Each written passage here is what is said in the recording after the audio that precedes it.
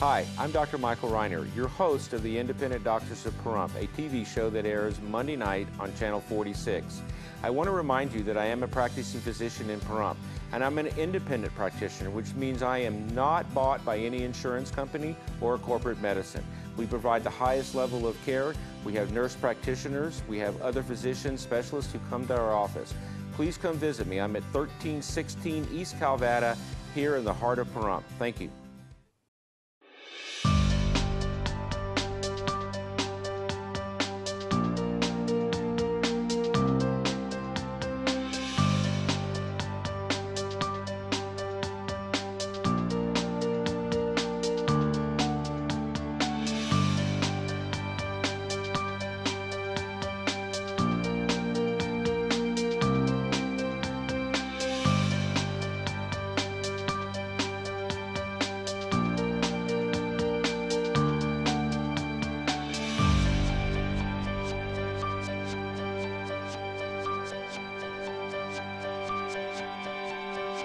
Alrighty, we are back with the last 15 minutes. And congratulations to all your fans that are New England Patriot fans and Atlanta Falcon fans that are going to the Super Bowl. Well, I think it's going to be a great game. You got it's going to be a shootout. You got the league's best defense going against the league's best offense. Well, I think you got two good offenses. I mean, the Patriots have a good offense. You got a great defense. Yeah, and you got Atlanta with a really pretty good offense, and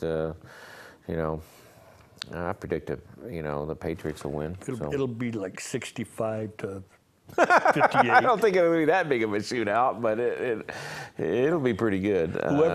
Whoever has the ball last will win this game. I think that's true. That's how it'll be. That's right. I don't predict another 30-point blowout. No, it won't be a blowout. It won't be a blowout, that's for sure. But some very, very good games in the playoffs. The Dallas Green Bay playoff game was incredible. That was exciting. And I couldn't believe that guy who kicks all those field goals misses one in the Green Bay game right at the beginning. I mean, that was, and in a dome too. I mean, that was really.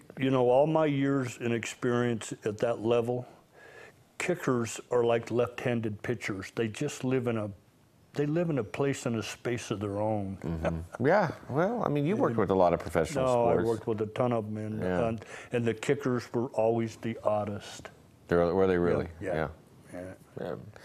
Didn't you work with the Oakland Raiders? I worked with the Oakland Raiders. I worked with the Rams back when Vince Ferragamo was with the Rams. I just dated myself. Yeah. Then we worked with the Dallas Cowboys in the 90s. Yeah. A lot of good experience. Yeah, had a lot of fun. Yeah. Had a lot of fun. Well, that's where you get all your experience for your injuries and a lot of stuff, and so you've got a lot of good history there. So well, every patient I send to you always has a good outcome. So I make sure to tell them when they go back to you. No, that's all right. You don't have to. Yeah, I know. What a genius you are. Yeah, whatever. Whatever. We do have some fun. Yeah, that's very good. So, no, I mean, and your idea about mobility is very important. And a lot of times people get stiff and they get sore, and they need to be able to get pain-free long enough to become mobile, and that helps them. I like the idea that you and I have talked about as far as, a lot of these people are on the opioids. A lot of these people are on pain pills. We're hoping to bring out to Pahrump the acupuncture to go along with what we're doing. Just different, more natural avenues for these people who maybe don't want to be on the opioids as much as they are. Well, and that's where the marijuana comes in. I mean, I still get a lot of people signing cards. I've got a lot of people who, are looking for an alternative other than the opioids. The pharmacist, I had an interesting case again with one of the local pharmacies. We're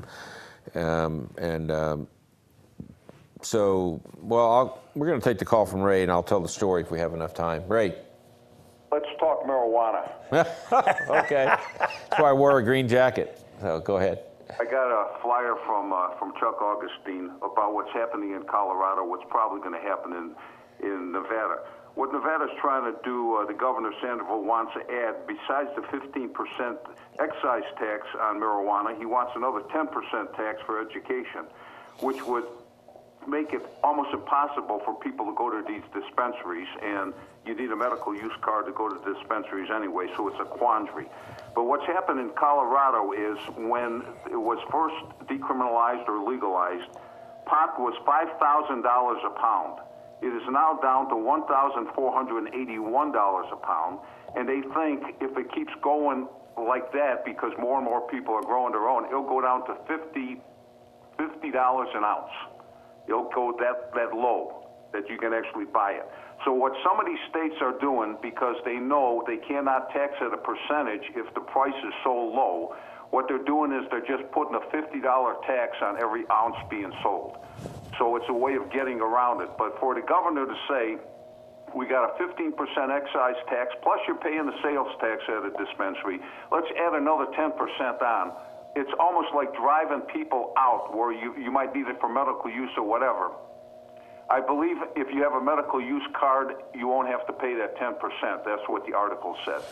So, I mean, it's a money-making proposition for the states, and they think they're just going to keep gouging the people, but the people are going to wake up and start growing it in their backyard, which it should have been right along. That was my first thought right off the get-go, Ray. Yeah, I mean, it's absurd what's going on. And a lot of people really need this. And like you talk about opioids and stuff like that, where people using this marijuana, some of them are able to get off of the hard stuff, and yet they're making it harder for us, even though now it's legal. And let me tell you, they're still arresting people for less than 1 ounce of marijuana. I see it in court every day. This is absurd. January 1st, it wasn't supposed to be happening, but they're doing what they want to do. And the beat goes on. So I'll let you guys have the rest of the show, but I had to get that in. You have a good night, and you did a good show tonight. Thank you very much. Thank you, Ray. They're still arresting people? That's crazy. That doesn't make any sense to me at all. Yeah, especially if you can grow your own. I mean, that's what was on the ballot. It passed. I mean, it basically said you could cultivate. I mean, that's what the whole idea if I read the ballot question right, it said, you know, be able to cultivate, purchase, or whatever it is. So, I mean, the thing about having it and possessing it and being out in your car with it, I mean, that's a little different story. I mean, what are you doing, you know? Well, I want to talk about the fact that it's come down from $5,000 a pound to $1,000 a pound, and they expect it to go to even lower. What is that going to do to the drug cartels? Well, when you eliminate how much money they can make. Right. I mean, you eliminate the drug trade on the marijuana coming in. Supply and demand. Supply and demand. But you also, they'll shift their efforts to other drugs, such as heroin, which has made a comeback since they started to tighten up the oxycodone and the other stuff that people were using. People want to get high, they're using heroin. And they've seen a lot more heroin, and they're very dangerous because, you know, people are dying. They're dying of that. And I understand they're trying to make Narcan. Someone told me the other day that Narcan was over the counter. So in certain places they know they can't combat the heroin, so they're hoping to get Narcan out there so that if you do overdose or somebody overdoses and you're with someone else, they can hit you with the Narcan to prevent you from dying. So, but there is that rare population that has reflexive, you know, this pulmonary edema. Flash pulmonary edema from Narcan. So that you could actually kill somebody with giving them Narcan when they're in an opioid problem. So, but they were going to die anyway. Yeah, I mean, what's the difference? So they'll wake up just enough time for their lungs to fill up, and you might have a chance. But you can't really do anything about it. Once that happens, I don't think it's reversible.